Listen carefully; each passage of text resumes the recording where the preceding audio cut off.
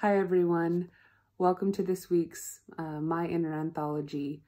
My name is Esther Harsh. I work for The Reader, and this week I get to tell you about a book that means a lot to me. I actually just barely finished reading this one, and so it's still new to me, but it's come to mean a lot. It was a recommendation from Jane Davis, actually, and it's called The Color of Water by James McBride. And so it says, The Color of Water, a Black Man's Tribute to His White Mother. And it was really amazing to me, and it was really amazing read, and a read that feels important to have at this time.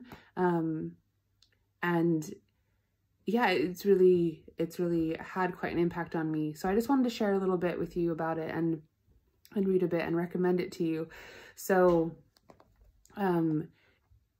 this man writes about his life and the way that he was brought up in Brooklyn, New York, and how his white mother married a Black man and had well, she was married twice, but she had 12 children altogether and raised them all. And she specifically raised them in a Black community. And so he grew up kind of realizing that his mom was different and looked different from the other moms around him. And it just talks about the journey of what that was like for him. And what's more, even more interesting is that his mom didn't really talk about her upbringing and who she was. She was a really good mom, and she taught them well and made sure that they were taken care of, made sure that they were set up for success, but they knew nothing about her, really. She was just a really strong woman.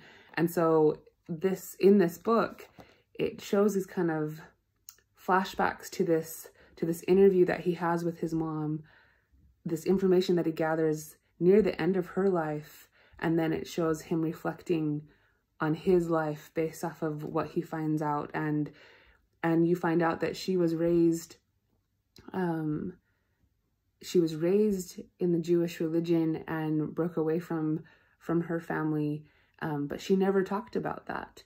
And so you kind of just see how he comes to understand his mom a little bit more, and what a strength that she is. And it was just really intriguing and really fascinating, and made me think about what family really means and the different ways that can come about.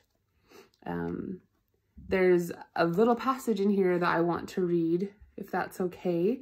This is on page 79, but he's just talked about this moment growing up when he was younger, when he was embarrassed to be seen with his mom, and they kind of just had an incident where there was some attention that was put on them, and he just wished that like his mom looked the same as him and that everything was normal. Like he wished that there wasn't that difference.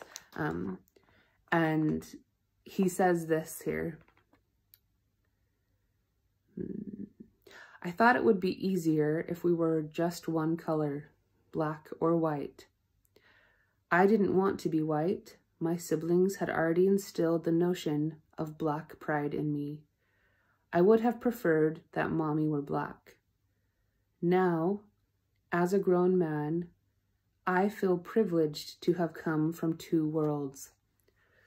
My view of the world is not merely that of a black man, but that of a black man with something of a Jewish soul.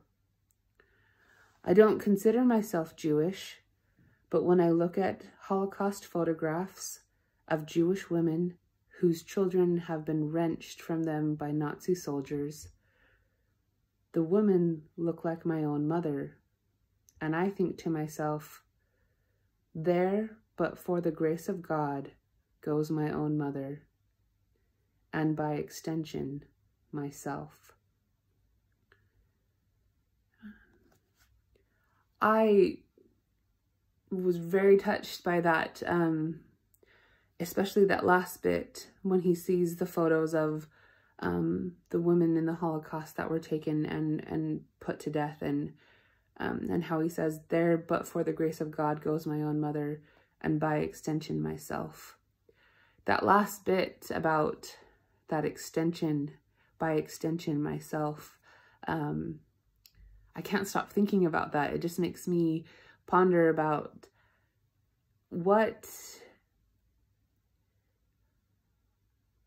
family looks like. How do we define family, and how are we connected to our families, and what's the makeup of that, and what are things that we feel by extension in life, that force that kind of reaches out and connects us to something. It feels very, very important, and very important to understanding human beings and human nature around us. And anyway, that's just one small part. The book is really fascinating, and I highly recommend it. It's become really important to me and in my inner anthology, even though I just read it, and I'm very happy to have discovered it, and I'm grateful for the recommendation of it. And so I just want to pass it on, recommend it to you. And again, The Color of Water by James McBride. So happy reading, everyone.